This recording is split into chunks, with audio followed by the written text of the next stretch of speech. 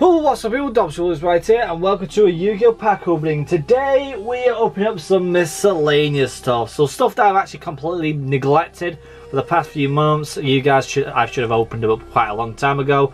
So we're opening up 5 booster packs of Amazing Defenders. We've got ourselves the first quarter of a century celebration structure deck that I have, which is the Beware of Traptrix. I love this booster box. Not opened it up yet fully so you guys can get my full review. And we get ourselves the Speed Duel DX Duelist of the Shadows. So yeah, why not? I might as well put it all in one video, can't we people? Of course we can. So first off, I'm going to go ahead and open up these Amazing Defenders. These came out in January. Holy crap people, I've neglected this booster pack so much. Reason why, because these are absolutely terrible defenders, because they are awful. They really are bad, people. Would not recommend buying any of this, people. It is a really, really bad set. It's a waste of time. It's rubbish. So, yeah, I'm just going to go through it all. There's some good staples, though. I can tell you that truthfully. But nothing absolutely amazing, to be honest. Some people may like them, but we got a super rare right there, which is not too bad. The only card in this set that actually we wanted was Period Res. I've already got 3 playsets of Period Res, so I do not mind. A lot of people do want these though, the Rescue Ace cards, because these are actually quite useful right now. There's Period Res, lovely. And then another Inferno Noble Knights. And again, Inferno Noble Knights, you don't need these cards. They are rubbish, rubbish, rubbish, rubbish. Why do you think I put it in the Miscellanea booster pack opening? Because these do not need to be in a standalone video, to be honest. And there we go, there you get sort of a fire engine. That's not too bad, but again, standard super rare. As you guys know, in a boost box of this lot, which thank God I am not doing, you only get yourself around about 3 ultras, and then if you're lucky you get yourself a collector's rare, and the collector's rare is the cards you want. But again, they're around about £30 to £40 easily, so it's not worth your time. And there you go, we get ourselves a sword and Mikako. Okay. And I'll sleeve up the rares later on because I am not bothered with them. So, of course, you guys know that these cards are not going to be absolutely extremely expensive, so whatever. Beauty is actually a not bad card. It's a lot of people actually are using them type of cards, but anything else they're not really bothered with. So that's not too bad. We've got some super rares there, so I want to put them to the side. You guys know the gist of that. So let's have a look at the structure deck, the Traptrix. Let's crack it open and let's see what it consists of. I have people telling me that a lot of people are buying, literally, when this box pack boost, when this structure deck first came out, it's got sold out instantly from everywhere, and I mean everywhere. Everybody wanted it. Main reason because you get Regeki in here. That's all I remember, and also evenly match. And flipping heck, people, that is insane. Because evenly match is a super useful card, but again Regeki as well is a very useful card too, because it's meta. So yeah, and I think as well there's Ash Blossom in here as well, so let's have a look, you know. So you get yourself Traptrix Prudicia, Traptrix Garden, so that's the new field spell which a lot of people like using a lot. Traptamanzling Tune. There's the new Traptrix XE card, which is freaking strong, and I have faced it before, and it's not nice. Aptius and Kanoya.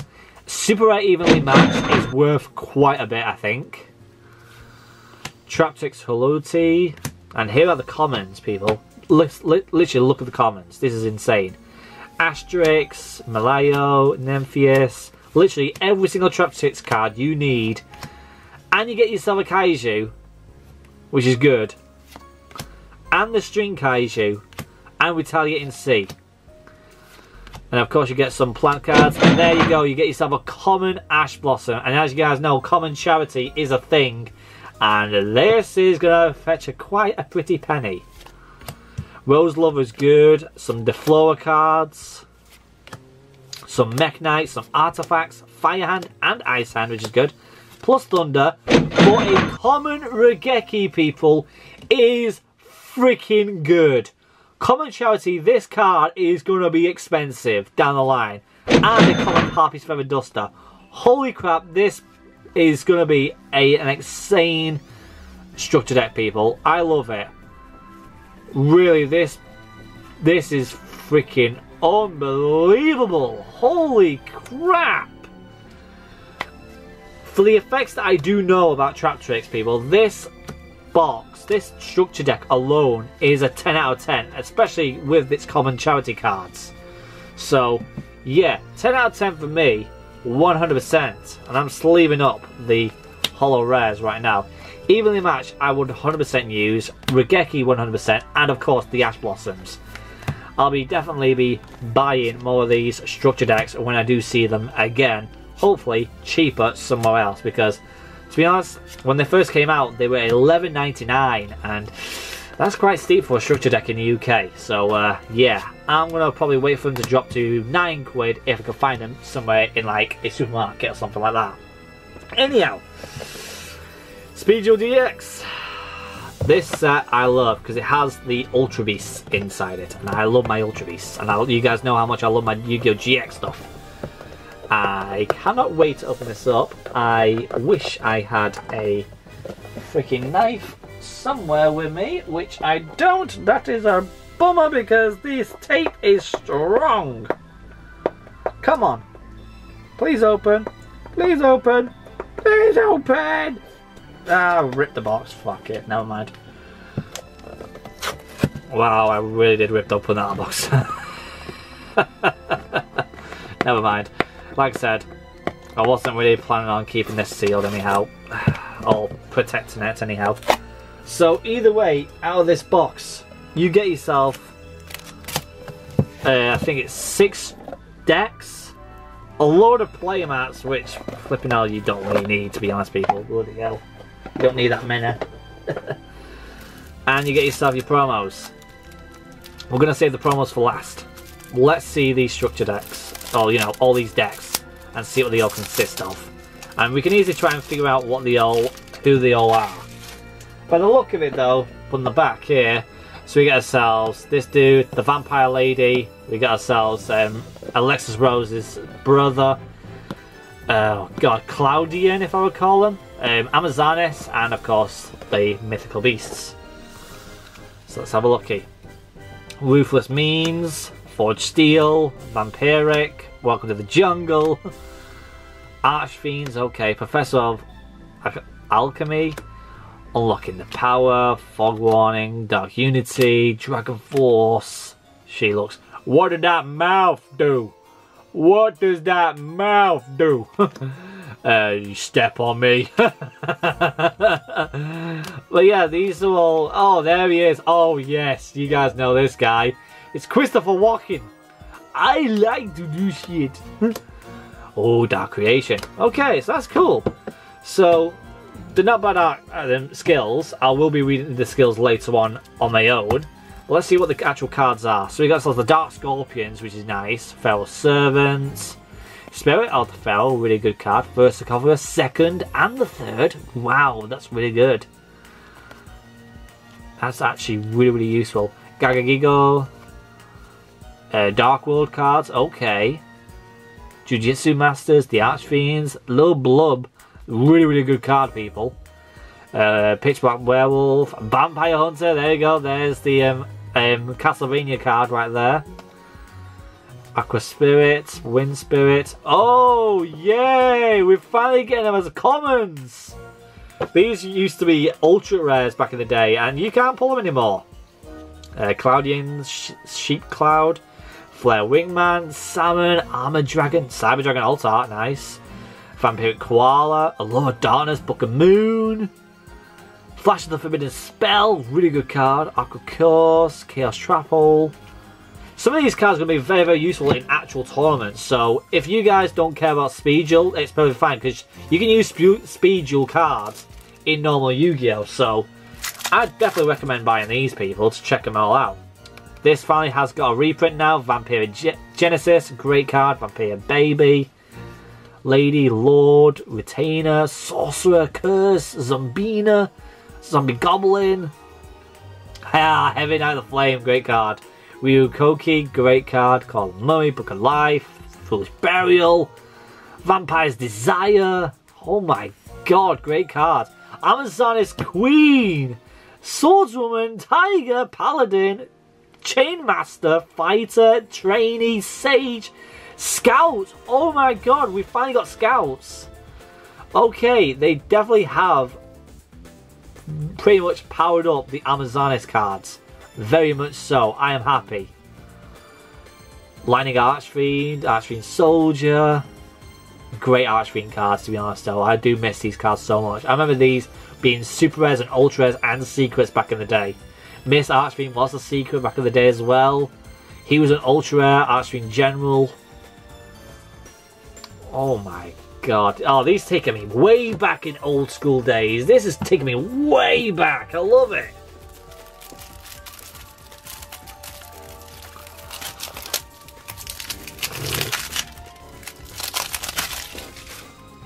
Here's the other cards. Again, this was like a secret rare slash ultra, if I remember. A Displayed Rider, DD Servant, Scout Plane, DD Crow, what? DD Destroyer, what? Hades, Tribe Shocking Virus, no way. These are some really strong cards. Galaxy Cyclone as well.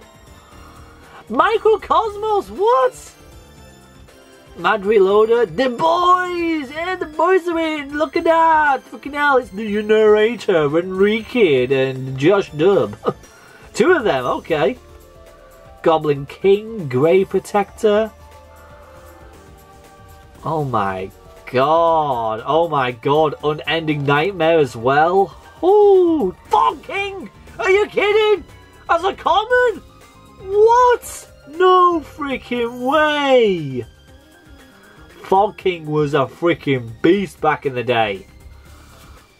And Wall of Disruption. Oh my god, we're not even done yet. This has been freaking awesome, people. These are some amazing cards. Whether you want to play Speed Duel or not, they are so damn useful for common charity and normal playing.